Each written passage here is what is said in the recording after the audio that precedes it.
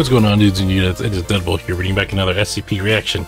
And today we got a request from Alpha Shocker to do SCP-899, The Lost Children.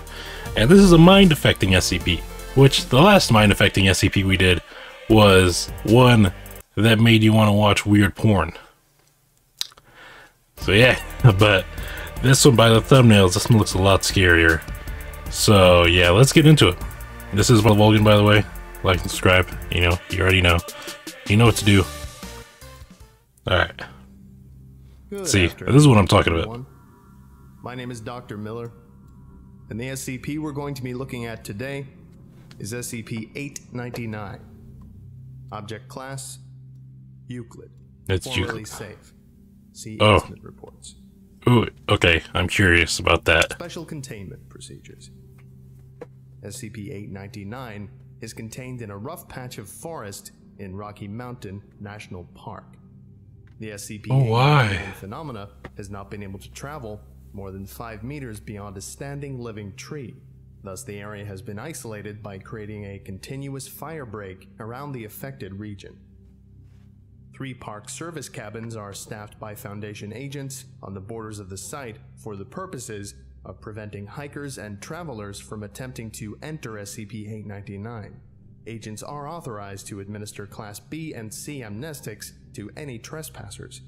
Children who enter SCP-899 cannot be recovered, and containment must be maintained by removing those who have knowledge of the child's last whereabouts, or by planting false evidence of death by natural causes elsewhere in the region. Oof. Agents who come into physical contact with SCP-899 must undergo regular psychiatric evaluation. As the SCP-899 phenomena has become increasingly more violent, all trees within 5 meters of observation cabins have been removed. Personnel entering SCP-899 must do so in pairs and carry sidearms with custom iron ammunition. Description: SCP-899 is a psychic and telekinetic phenomenon that most commonly manifests as groups of hostile phantom children.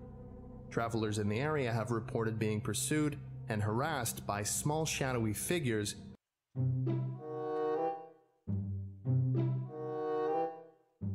This thing, this pain poster thingy keeps moving and tapping. I think it's because of my fan. But yeah, you gotta stop that. That's scaring me. Hold on, let me find some tape or something. Cause that's creeping me out.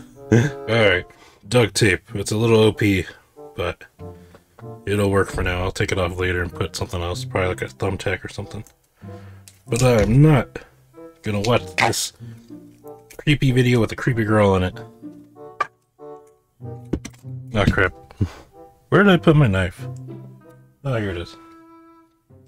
With this creepy girl in it. And have you making all that noise.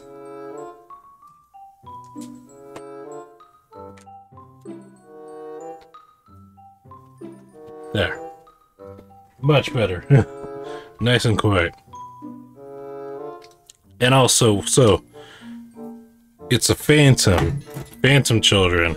So I'm guessing that's why you can't, like, once a child walks in there, it's game over, because they're probably transformed into whatever this is. That curse and throw rocks in an attempt to drive them out of the immediate area. The figures tend to be featureless, and it is usually difficult to determine if they possess any gender or even individual voices and behaviors. Oh, so they're like copies. The area will result in an increase of aggressive behavior, culminating in a direct physical attack by the entities. An adult who comes into physical contact with one of the entities will suffer the loss of all detailed memories prior to the onset of puberty. General knowledge of family members and living conditions will remain, but persons who have been affected by this memory loss often display a significant change in personality. The most common symptoms are loss of impulsiveness and curiosity, and negative responses to attempts at humor. This kind of reminds me of the SCP painting of a clown, and like if you say anything negative about it, it has like similar effects. I don't know if you guys have heard of that one, but man, things like that, like just it touches you and now your life is boring. That really sucks. And also you don't remember anything before you started going through puberty. That really sucks.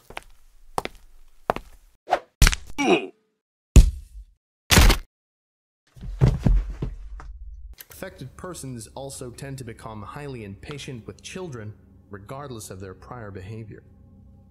Pre-adolescent children who come into contact with the entities will physically disappear. Oh shit. Some or all of the entities may take on parts of the lost children's appearance. No attempt to communicate or find the whereabouts of a child lost in this way have been successful. Adolescents who have not fully matured past puberty are...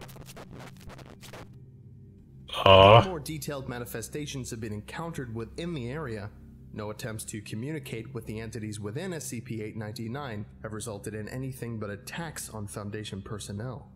Items made of iron or are useful in warding off direct contact with the entities. However, as confrontation of the phenomenon is not required to contain it, no tools containing have been allocated to SCP-899. Travel through the area is also hindered by a spatial anomaly that makes land navigation difficult. Compasses and GPS navigation systems will give false directions, and trails through the underbush will change course. Although there are occasional sounds of wildlife within the affected area, no wild animals or tracks have been observed within the range of SCP-899's effect. Animals brought into the site are also subject to attacks by the entities, although they will not attempt to make physical contact. What? So animals are kind of immune, but they will not attempt to make physical contact. I wonder what happens to them. Considering this is the SCP Foundation, I'm surprised they haven't done any tests to see if they have any personality changes just like humans or anything. Experiment 899. Okay, here's the experiments. Conducted March 23rd to May 15th, 2009, SCP-573 was transferred to SCP-899 to test its effect on the childlike manifestations. SCP-573 is successful in driving away the manifestations. Wait. Let me look up SCP-573 real quick. SCP-573.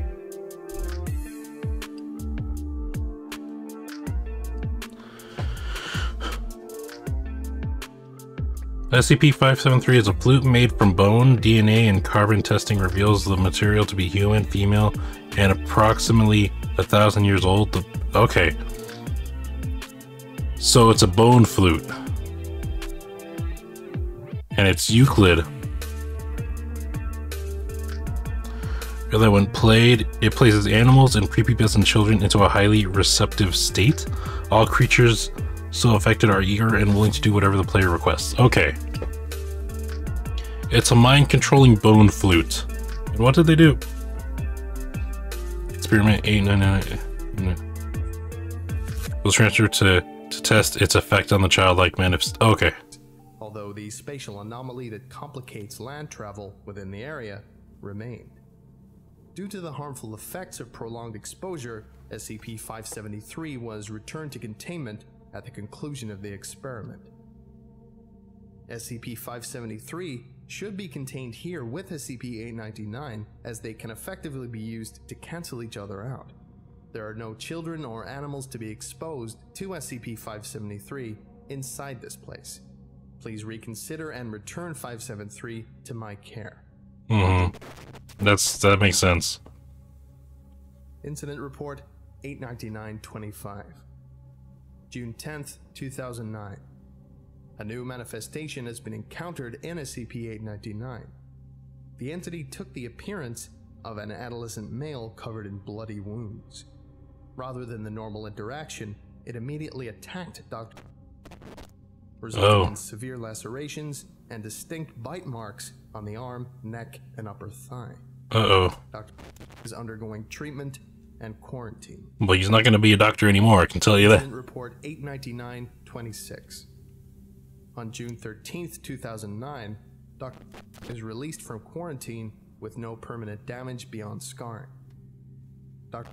passed a psychiatric examination with expected results, and has been able to give detailed recollections from his youth despite contact with SCP-899.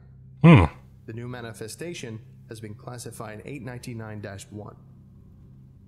So there's different types of things that can manifest there. 899-27, June 20th, 2009. SCP-899-1 manifestations have been increasing in number and have been observed in direct conflict with other manifestations of SCP-899. SCP-899-1 has also attacked the cabin on the northern border and started a fire, which resulted in the death of Agent. Although SCP-899-1 can be deterred in the same manner as SCP-899, the new manifestations display a significant increase in aggression with intent to kill. Research suggests that the change in SCP-899's phenomena is related to exposure to SCP-573. No further cross-SCP experimentation with SCP-899 is allowed at this time per O5 order. Damn, that sucks. Like, they had something good with SCP-573, you know, being able to kind of calm them down, you know? But then all of a sudden they create a new SCP that is immune to that and also wants to kill them. That kind of sucks.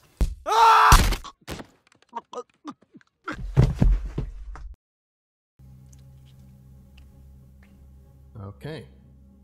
I'm glad I only have to teach you guys about this one. Anyway, that about does it for today. Thank you all for listening, if indeed you still are, and you are all dismissed. Goodbye. Alright, that was interesting. At least it wasn't, you know, this mind-affecting SCP wasn't friggin' about porn. But yeah. I like when they test SCPs against other SCPs to see their effectiveness. And like, not just fighting, but like in this case, you know, it was the flute that controls, you know, and so it's a wave that's around the trees that creates these SCPs. Okay. Alright. But that kind of sucks. It's like right in the middle of a national park, and like people can't go near it. That would be impossible in today's age, because have you ever been hiking like in Red Rock Canyon or, you know, the Valley of Fire? People always go off the tracks and off the trails. So I feel like that would be very difficult to contain this SCP. But alright guys, I'm gonna end that episode there. Be sure to like and subscribe the Vulgans channel and video, and be sure to like and subscribe my video as well.